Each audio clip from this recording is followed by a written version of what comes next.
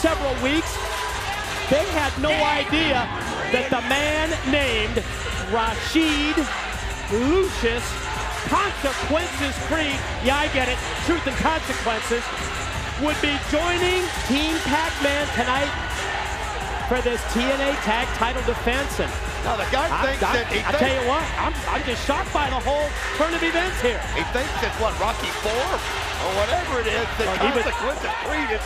He was talking about Clubber Lang, wasn't he? The truth? But think about what this does. You mentioned it. Tomko and AJ Styles have been thinking about their game plan. And their game plan has been centering around round of truth killing and trying to keep an eye on the speed of Pac-Man when he's in there. Now all of a sudden, they've got a wild card. Somebody they haven't even had a chance to prepare for.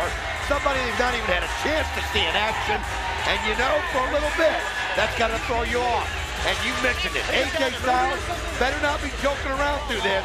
We know how serious Tomko is.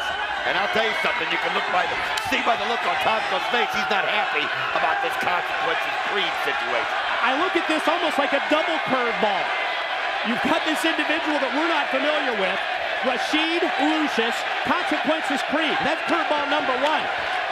But then factor in Adam Pac-Man Jones, Don, around ringside. They're going to have to keep their eyes on Pac-Man as well, because you know, here in his hometown, at the ATL, he's going to do everything, I mean everything within his power to leave Atlanta, Georgia, still TNA World Tag Team Champion. I mean, think of the things he's already done. We've seen him spray paint AJ Styles right in the face. I remember that. We've seen him do that, come out of nowhere to blindside people, and you're right. This just plays right up his alley. He's going to be able to stay around ringside and help out any chance that he can.